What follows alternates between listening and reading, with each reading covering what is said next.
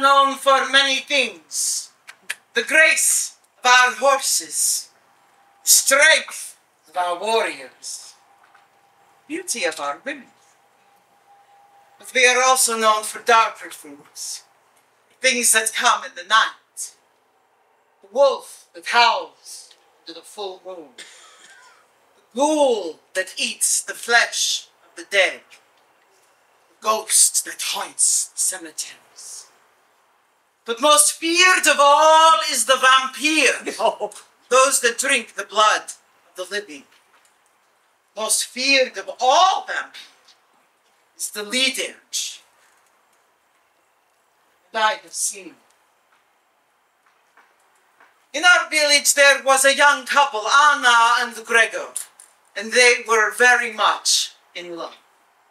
Now some in the village encouraged Gregor to put Anna aside, for she could not have the children. And how can you have a farm without the children? But so great was Gregor's love for Anna that he would not do so. Sadly, a few years after they were married, Gregor died in a horrible accident on the farm. And Anna's soul became a grief, which, as you know, enthralled. So the women of the village, we took it upon ourselves to go. Each night, one of us would go to Anna's house and bring her dinner and sit and visit to cheer her spirits. Well, the night it was my turn. I brought her my soup, which, as you know, is the best soup in the village. And I sat with her and talked. I noticed a twinkle in her eye, as if she had taken a lover. Anna, I said, have you taken a lover? Oh, Sofia, she said, I have. But he's a dream lover. He comes to me at night and he loves me. When I wake in the morning, he's gone. My chest, it aches so. This I became afeard. Liderc, had it come? We finished our soup.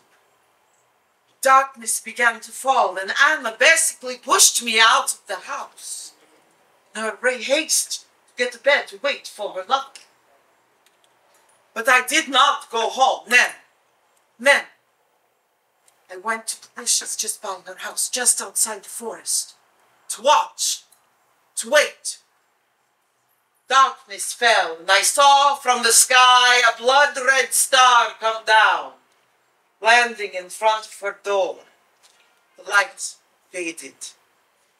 There he stood, this dark man, dark hat, dark coat, dark boots. He went into her house. And I stood there, with the moon, the stars, to watch. Wait. After some time, the door opened and the man emerged again, became the blood-red star and rose into the sky. I raced into Anna's house, and there she lay in her bed, so pale, so cold, not moving. She was breathing. So I woke her up, and I gave her some more of my soup. Then I said, Anna, Liderc, he has come. And Anna cried. I cried. And I said, do not be afeard. My grandmother has told me how to defeat this creature. I will come back tomorrow night. We will do so. So I went home. The next morning I sent my son, Janos, to Elizabeth's house to tell her, do not go to Anna's, I am going again that night. Now some of you, probably the men in this audience, are saying to yourselves, Sofia, why do you not tell your husband?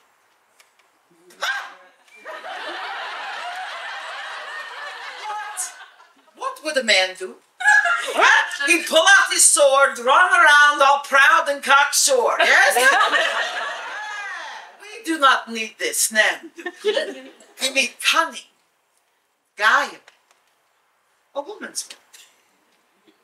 So that night I went back to Anna's house, bringing her some of my second best soup. And I told her what my grandmother had taught me to defeat the Liderc.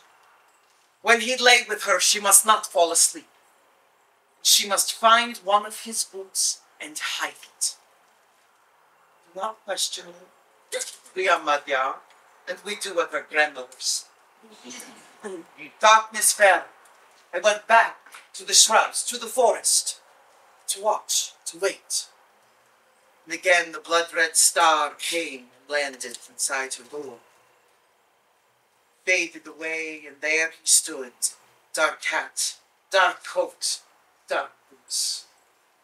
Liderc. He went into her house. And I stood there with the moon, the stars, to watch. Then I heard the yelling start, and I knew Anna must have succeeded.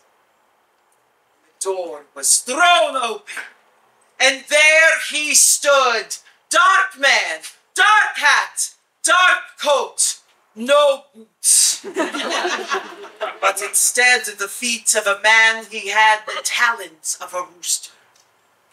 At the sight of this, I must have made some noise that perhaps I turned back where I was, began to stalk towards me. Oh, sweet Jesus, save me. Oh, sweet Mother, graciously protect me. Oh, sweet Savior, save me. Oh, great Mother, oh, sweet Savior, save me. Oh, great Mother, protect me. And just as he was to see me there in the bushes, a fox darted out, drawing his eye.